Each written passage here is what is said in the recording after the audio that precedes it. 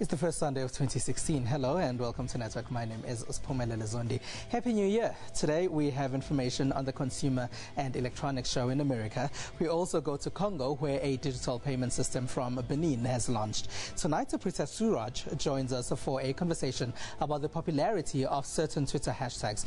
We saw fees must fall last year, so we'll ask whether the same trend will continue this year. Find us on SABC Network on Facebook, Twitter and Instagram. News Network at SABC.co.za and email. Let's start with your social media and technology news.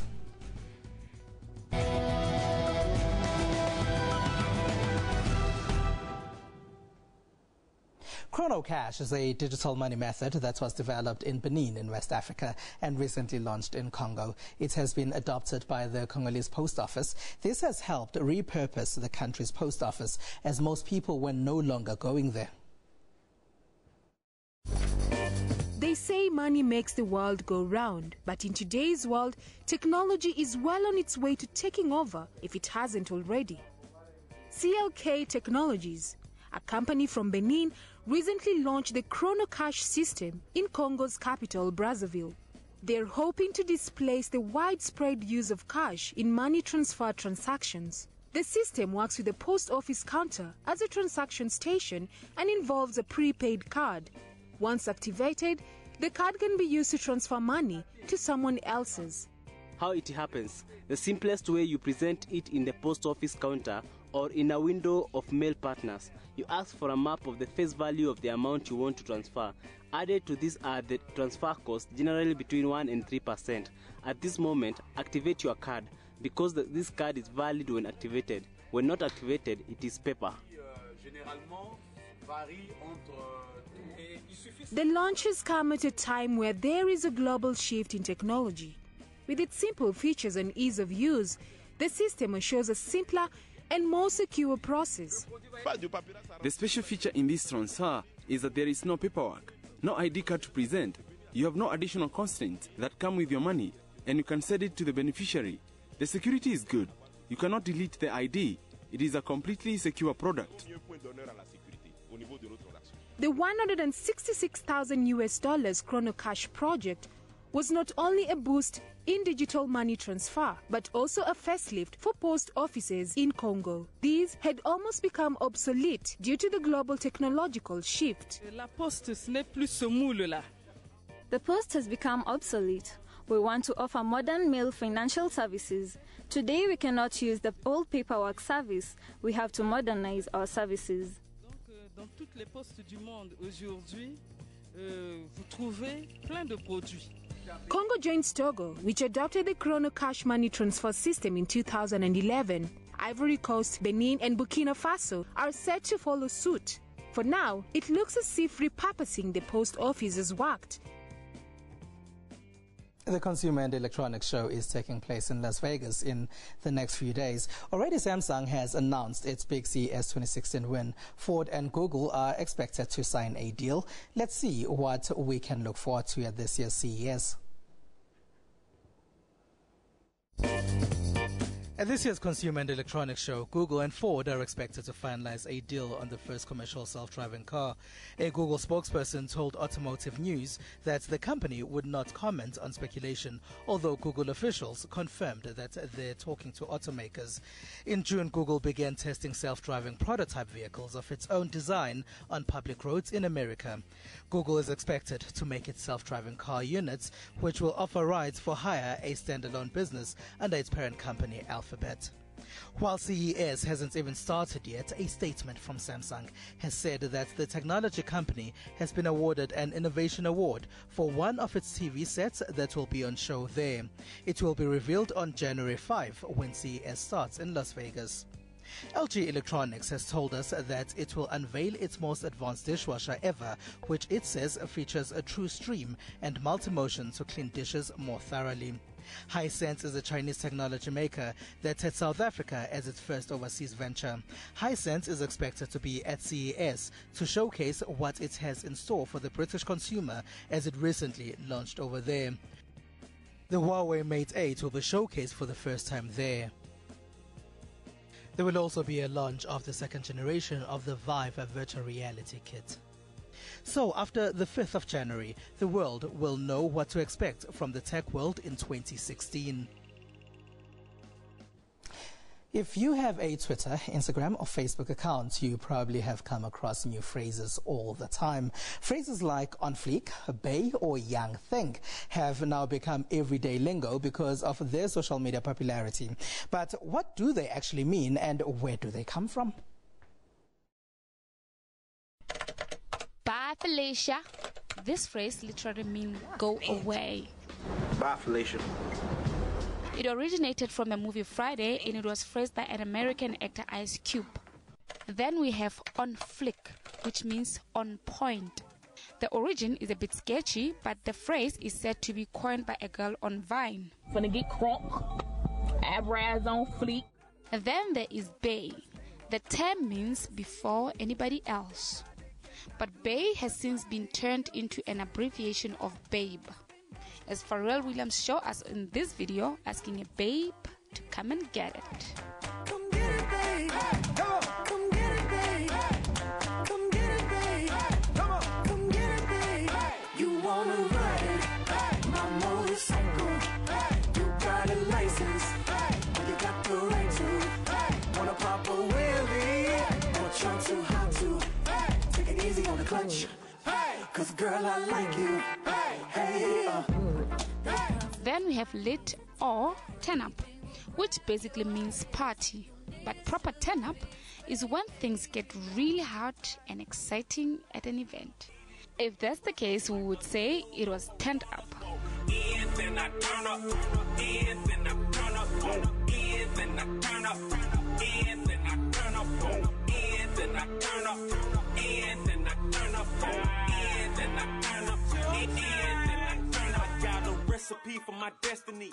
And finally, we have hashtag. Well, I know it's not a phrase, but I think the hashtag deserves an honorable mention. This sign above number 3 on the keyboard has gained popularity beyond measures. It's even bigger than celebrities. Phrases like fees must fall or the year we mispronounce back would be nothing without the hashtag. So this year, maybe you will come up with your own phrase that will gain prominence in social media. Well, it's no longer get a vocab, is it? Now let's take a look at some of the technology stories that made headlines in the last week of 2015.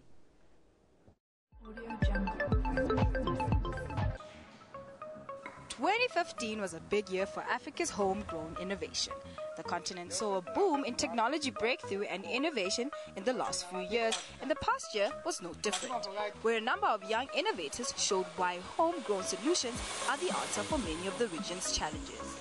Anesi and Osine are some of Africa's young innovators making a difference. The teenage brothers developed their own browser known as Crocodile Browser Lite that they say is faster and more easily accessible on lower-end phones available in Africa and other developing countries.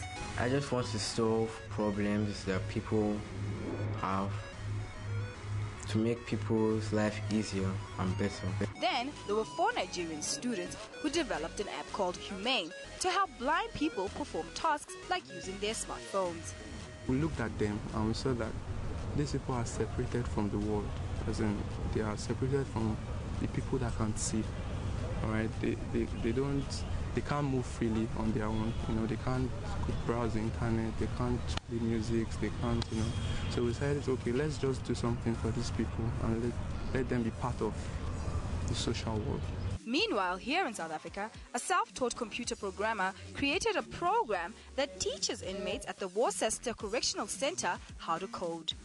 To be behind with technology, it is a challenge for us as offenders. We need to keep updated with what is happening within the world out there. For me, being 15 years in prison, having to go out and not knowing what technology is about, it's a major concern for me. So computer coding, I think, should have been in correctional service a long time. Moving on to Asia. China launches high-definition Earth observation satellite. The satellite has accurately entered the pre-selected orbit. Now I announce the Gulf 4 mission is successful.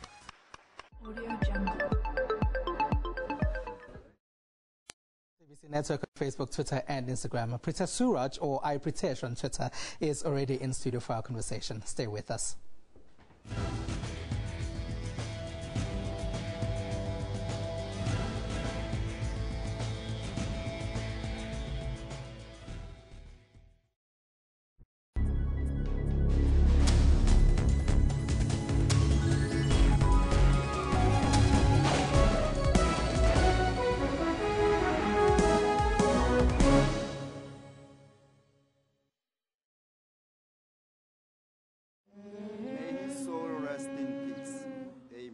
funerals. It's part of the human journey. None of us are spared. In the unfortunate event of death, the last thing your family should have to worry about is money. That is why all clientele funeral plans pay out within 24 hours. Didier Drogba, a footballer from Ivory Coast, was named as the third most influential celebrity in Africa. Where I saw him display, he's a very nice player. He always make an impact. Drogba donated his $5 million endorsement fee to the construction of a hospital in Abidjan. Well, there are some lesser-known football stars in the continent that you haven't met. Really? And are deserving of more attention. I think we will do better. The Journal, every Saturday at 1:30 on SABC News.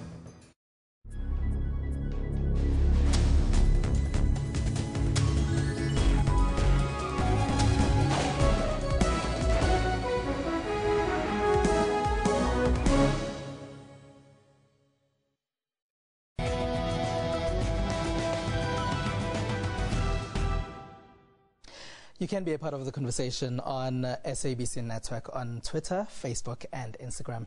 Now, 2015 was the year Twitter hashtags led to physical protest marches in South Africa. There was Fees Must Fall, which became Fees Have Fallen, and Roads Must Fall and Roads So White. Let's take a look. Fees Must Fall led to the shutdown of various universities in South Africa. There are protests on the grounds of the union buildings in Pretoria, Luthuli House in Johannesburg and outside Parliament in Cape Town. Eventually, students were told that fees would not increase in 2016, as they had been hoping. This is from something that spread because of a Twitter hashtag. In 2016, we are already seeing the dominance of one Twitter hashtag. Black people on Twitter have started the year with mispronounced back. Here, a user by the name of Ngobile says she's tired of being called Nkabela by white South Africans. Some are saying they will be renaming white people's names if the individual doesn't make a bigger effort to learn the African name of the person they are addressing in conversation. Could the Twitter hashtag also result in bigger conversations and real physical change, as we saw with others in 2015? Some then started sharing a YouTube video of a white South African praising himself in isiZulu and asked why we don't see more of this. insizwa zakwa-Alexander Crow noJacinta sanibona nonke abazalwane osemsakazweni ushobele mzemhlophe Dennis Cebheza Mlungu omnyama mqama kavinjela unqavo vekhalela zingane obayeni ngidinga inkulu zesitebela qeda generation ingane zicela ukiss nomhamba nonina ucupha isikhalo obuhlubeza mfoka bhotika uship poison imbungu nomasket one side umthondo omuhle ozala abafana amantombazane speed of the nation mabonga endlini thembekile yimi lo uwela awu somadoda umthondo omuhle ozala abafana amantombazane yesajisithi shona noJacinta umphakathi bangiqamba bangethe bathi ngundlovu katsheni boya benyathi busongabusomlungu komzidla ensimini ngokuswela belusi mfokazi ngelwayo ngokudabuka ngidabuka emtsheze emangweni emoyeni ngaphansi konkosiphiwe masibunga sengodwini ngiyimqulusi mina macapha kusala isithini somtshiko atsimba igqoba igobe edayimane. Then there were others who shared a video of a Chinese man in Pietermaritzburg who also speaks fluent isiZulu. He says he arrived in South Africa in 2005. Namhlanje sase-Pietermaritzburg umfethu ubani igama Jabulani ufike nini eSouth Africa? Ngifike 2005. Yeah, mhlambe yini yakwenza uthi no mina ngifuna ukuhlala eSouth Africa? Ngizofika zolekelele unetolo dayisinto dala sale hawi ngoba hlala hawi. Okay. Yeah, how we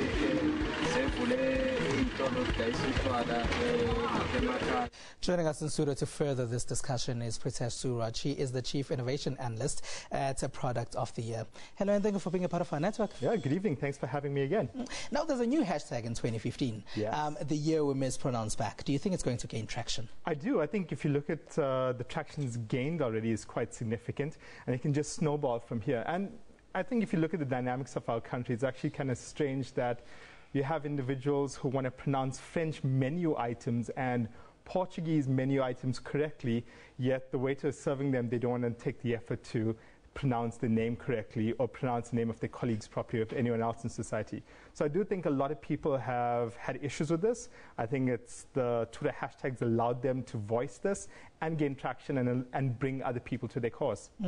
Why do you think that the Twitter hashtag has resulted in such a big conversation? Because it's a problem that's not new in South Africa. It's something that's always been happening. Yes, but it's also a problem where people haven't had a way to actually address it in the past. You know, they've had this issue, they've discussed it in a circle of friends, or they've been angry when they've experienced a situation, but there hasn't been a way to actually gain traction and to bring other people to the same cause. And now what's happening is because of social media, it's bringing people together, allowing people to have an idea that lives for a longer period of time and bring more people onto it so that it snowballs and grows and gains traction.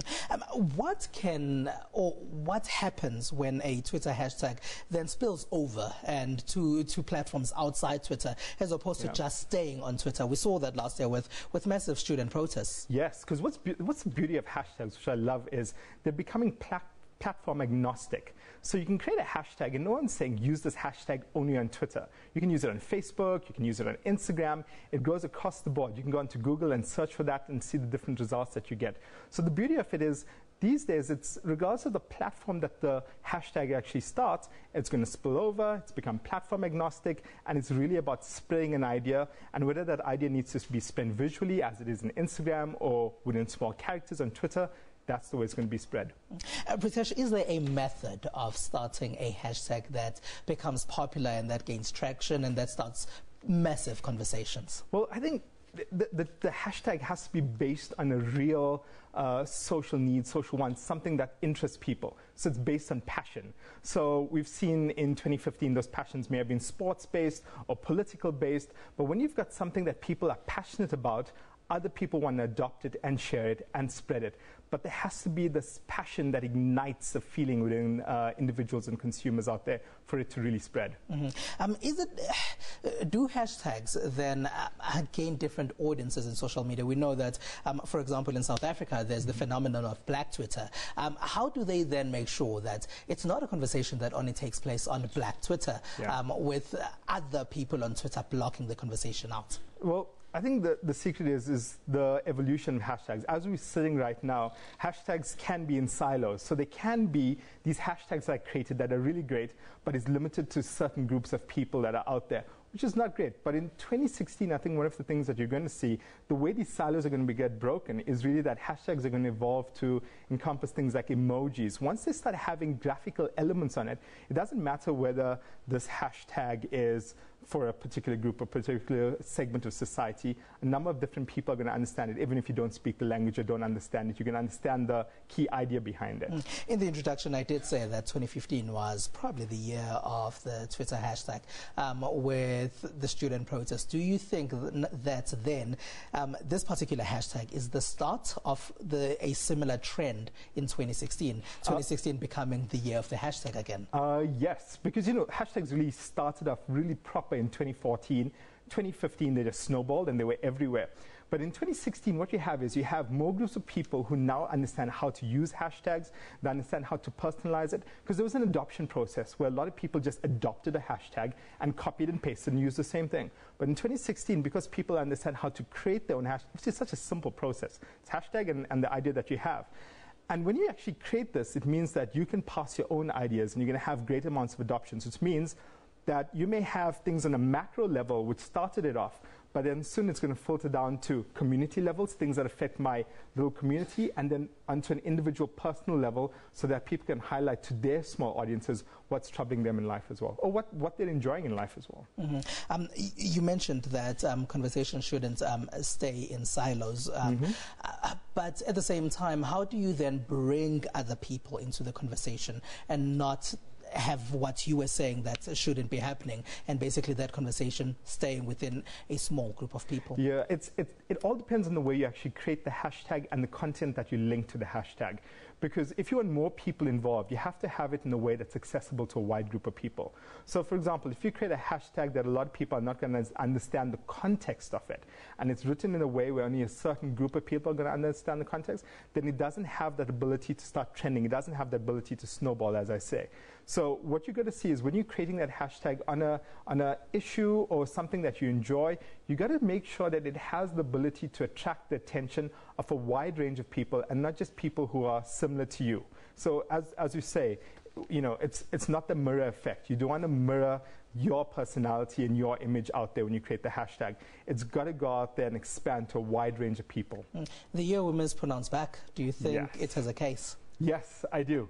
I think you and I can both relate. We both have pretty difficult names. I think Pumelele gets butchered, or, well, can I just give you a new name? That's what they would say. Can I call you Sipho? I get called Peter. So my thing's like, hi, I'm Pritesh. Hi, Peter. How are you doing? So I can relate to that, and I think a lot of people do. And the beauty of it is, while a lot of it is said in jest, the beauty of it is that I think it's going to make a lot of people think out there, and I think there's a bit of social stigma where they're going to get embarrassed to actually mispronounce names. Yes. They want to pronounce it correctly. All right. Thank you very much, Pritesh Suraj. Thank you so much for having me. All right. Pritesh Suraj there is from Product of the Year. Let's take a short break, and you can find us on email. It's newsnetwork@sabc.co.za, newsnetwork@sabc.co.za. We'll be back.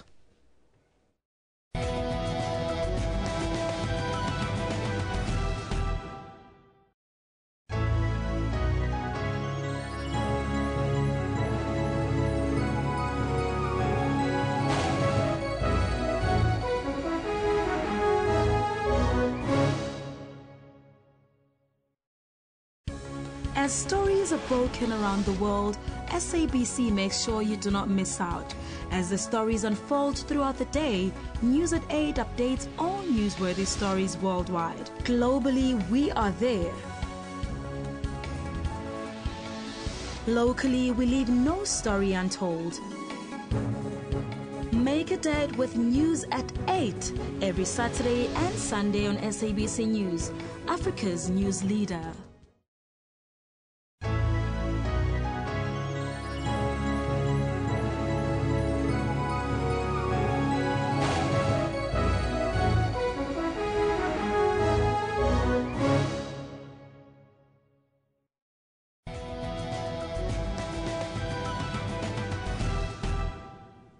Thank you very much for staying with us. Now, while some of us are still getting used to drone technology, a Taiwanese technology research team has found a way to pilot drones and control light using an Apple Watch.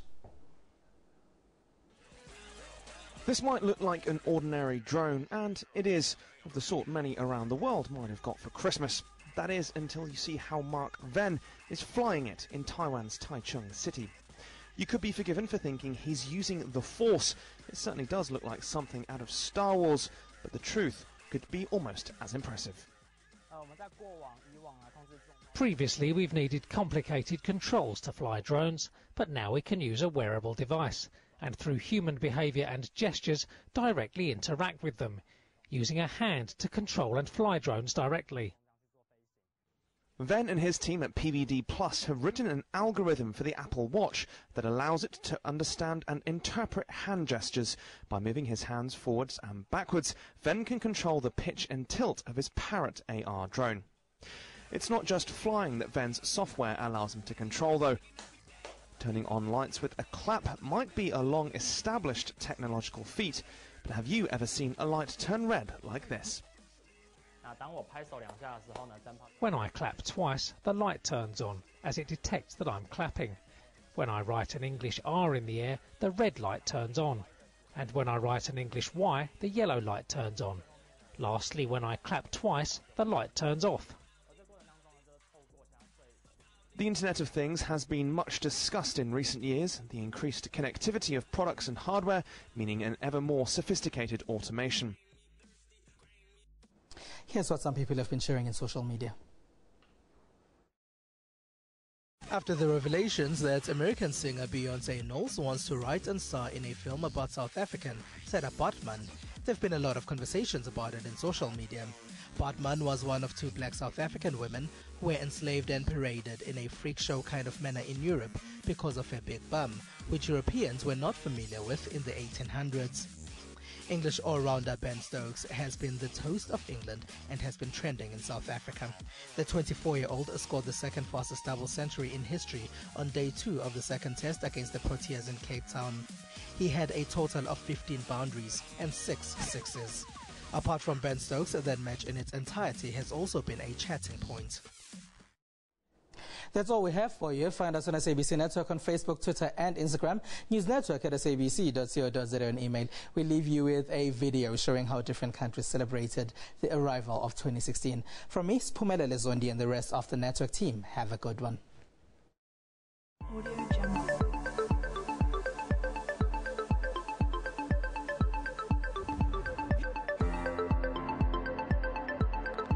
Audio Jungle.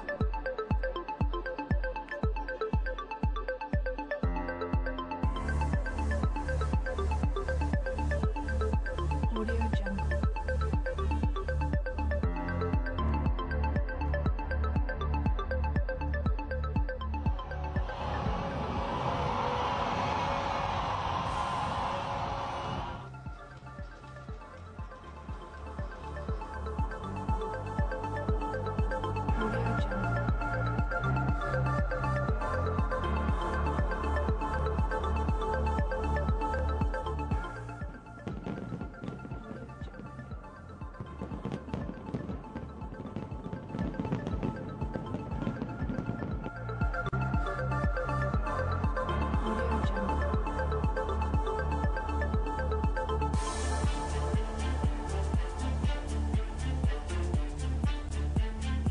Audio Jungle.